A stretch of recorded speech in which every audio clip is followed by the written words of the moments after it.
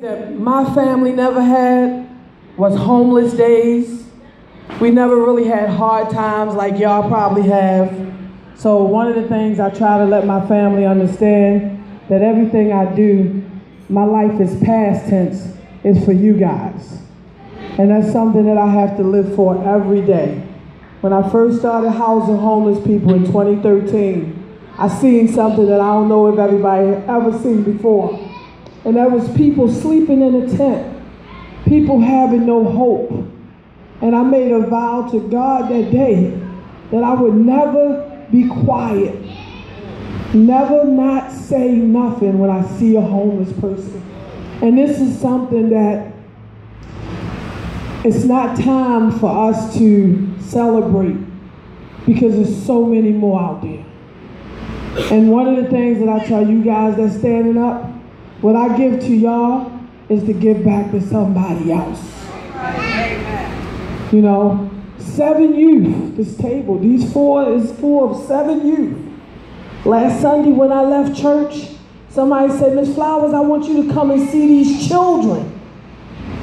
Children sleeping behind a building. Every adult in this room should look at them children, because they are somebody's children that we disappointed somewhere. And I say that because when I seen them, I didn't have a clue. I said, darn, I'm dealing with the older people. What I'm gonna do with children? You know, I can't even get along with my own children half the time. they looking crazy, but these are somebody's children that when I got them that Sunday, and I tell people all the time that we got to put the truth out there, because I probably called everywhere in Baltimore City that I could think of that somebody was telling me they deal with youth. I hear people every day talking about a mentor to youth. I hear people every day saying they want to work with youth, they do stuff with youth. Well, I hope before some of these adults leave out here today, y'all can make sure these youth right here can connect with y'all, because I only did part 1. They have so much more needs that's greater than I can do. And it ain't nothing in Baltimore City in this past, 8, 9 days, was able to come and say, "Miss Flowers, we want to help you with these youth." But when I seen them sleeping outside behind that building, I know I couldn't leave them back there. So we got to get personal, Baltimore City. I know it's a lot going on. I know everybody got different passions. But when you start talking about children, you think about children, just like I want to tell my family. Think about children who don't have half the things that we had. My family, please stand up. My nieces, my nephews, from the little ones, stand up. And I asked them to stand up because they need to see people who haven't had half the chance that we had with stuff. So I'm not going to spend this evening, you know, on my soapbox with this, because I do have a radio station. But at the same time, I want to tell you guys that I love y'all. I know we can fuss, we can go off at times with each other. Y'all probably ain't been around me that long to see that, but Lakayla and them probably have. But the biggest point of them is I love y'all, and I will die for y'all, and that's how I feel, because it should have never happened to y'all life. So I really want y'all to realize what it's like to deal with the homeless people, because it's unacceptable in this city. And I'm grateful for our council people. I don't know if they still in here. I'm grateful for the mayors or the potential mayors.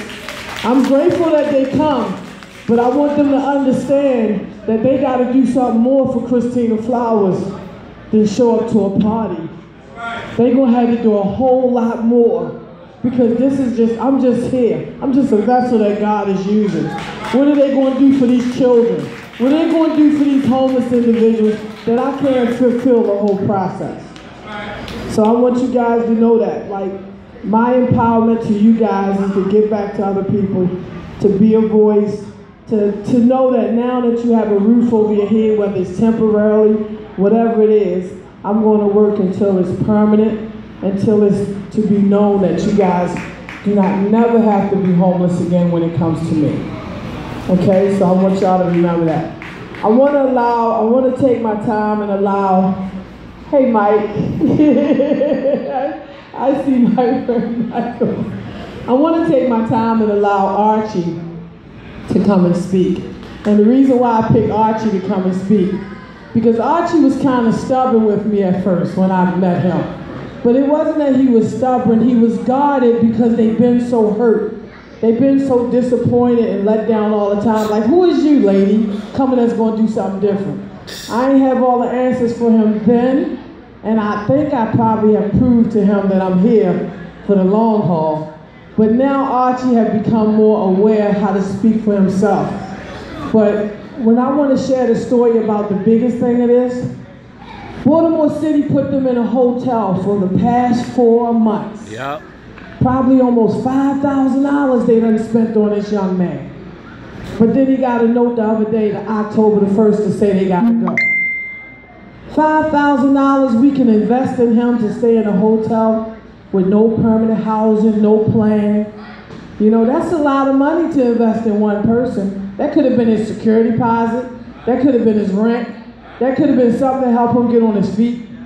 So we got to realize that, you know, yes, we got issues in our city, but the things that they are investing in is our people. They invest in them for a short time period. What about the long-term plan? Like, I need people to be a long-term plan for these individuals, so that's real important. So I'm going to allow Archie to speak and be able to close out, just again, so we can be more aware. And this month is about awareness. It's about consciousness. When y'all see homeless people, let's try to be more conscious. And you know, the Pope came through the city, and all he was talking about was underserved and homeless people. You know, he really did a big thing for me yesterday, but we need to bring the Pope into Baltimore in our own hearts, because it's like a what would Jesus do type situation when we see these individuals and can do nothing. So thank you guys for coming out. Thank y'all for celebrating my children. This is my daughter. Everybody be wondering, I ain't know Miss Flowers had kids. Yeah, I have 3 girls. This is my youngest daughter. I have an oldest one somewhere. The oldest is behind me, and my middle one is somewhere on a mission. But it's okay though. So that's my family. So on top of my family, I have some of my other family here and extended family. So I'm gonna let Archie speak.